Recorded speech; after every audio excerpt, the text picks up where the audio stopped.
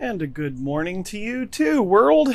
Today we are back on the GB. I'm not exactly sure how much we're going to get done, but I'm going to do my best. I've already covered some things this morning that, well, you know,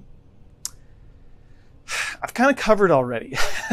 Don't take offense, but I don't feel like I should be redundant within my own build. I've covered laying up epoxy. I've covered tightening the film covering. So I'll show you what I've got here. The horizontal stabilizer is already installed and the epoxy is curing. Just follow the plans. I had installed the wing and measured the tips of the H-stab to the tip of the aileron. That way you measure both sides, you make sure that it's square, and then you apply epoxy, and then you apply epoxy from the inside. And you do remove some of the covering from the root of the H-stab, and that way the epoxy is going to cure. I've also put a little bit of Gorilla Glue. I noticed some of the formers on the inside of the fuselage weren't entirely stuck to the fiberglass. So I went ahead and used some Gorilla Glue to just fill those voids and make sure that everything is nice and secure. So from there, right now, I'm going to move on to doing some push rods, and it's kind of boring and tedious work, but I feel like it's worth it because some of you may have not done push rods like these before. They're wood with metal ends, so I'm going to cover how to do that, and let's get started.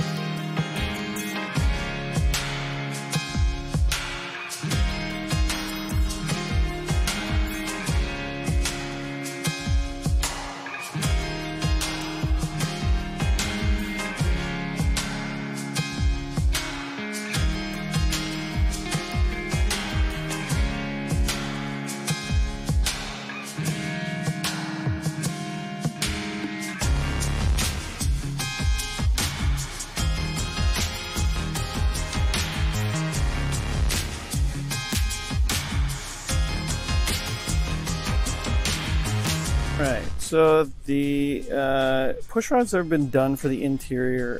The reason that we do this, I've seen this done in other models. For those who don't know, we're trying to get a really long push rod that's not going to have any support on the inside. So in order to do that, you need a fairly stiff push rod that's not going to flex.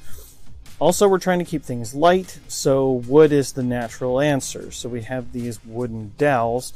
We cross-drilled a hole and then bent the end of the rod and pushed it through, put on a little bit of CA with some shrink tube, and we've got a clevis on one end that will connect to our control surface, and the other end that is straight, and we will connect that directly to our servo. So, just a little tip, if you ever need some sort of push rod that is going to be really long and you don't want it to flex too much, this is how you do it. All right, so let's move on to something else.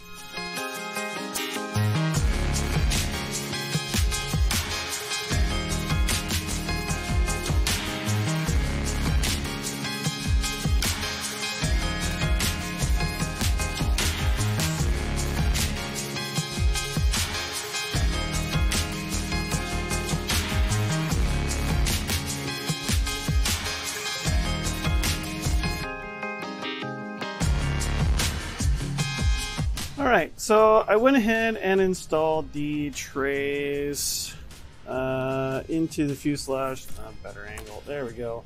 And the reason I did that off camera is because applying glue to wood and wood to fuselage, you get my point.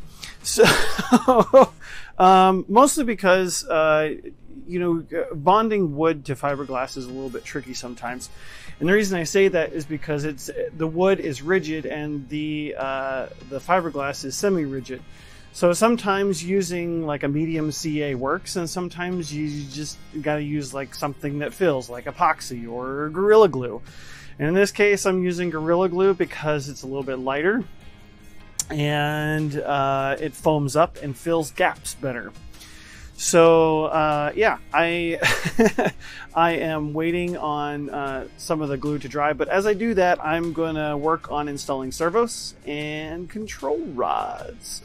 So let's get this party started. I got to be a little bit creative for filming the inside of the fuselage, so prepare for a new angle that hopefully you're not afraid of heights.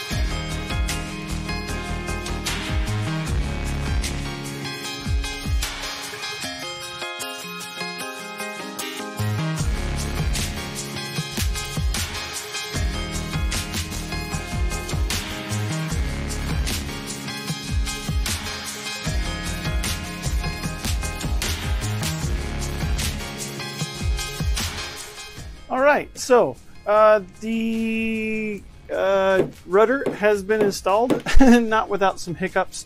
Had some hiccups along the way with some servos too, some servo stuff, but was able to work through those issues.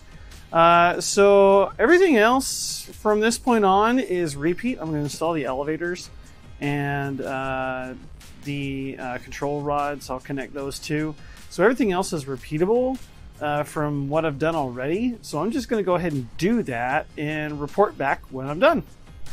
All right, so that's going to do it for this building session. I hope you enjoyed the content today. I know a lot of things were repetitious, but that's the way things go in building. You learn one technique and you use it over and over and over again. So today we've been able to get the entire back end situated. I've got the control horns and rods all connected on the inside to the servos, and I decided to go ahead and put the wings on because up next is what I'm going to do tomorrow. And as it is right now, I could try to fly it, but number one, I haven't checked the CG, and number two, I need a battery hatch, and I need a battery bay. Not sure where to put it just yet. I have a good idea, but that's for another time. Anyway, thanks so much for joining me here in my shop. Do hope that you return again and enjoy more building and some of my building techniques. And until then, enjoy this beautiful flying work of art.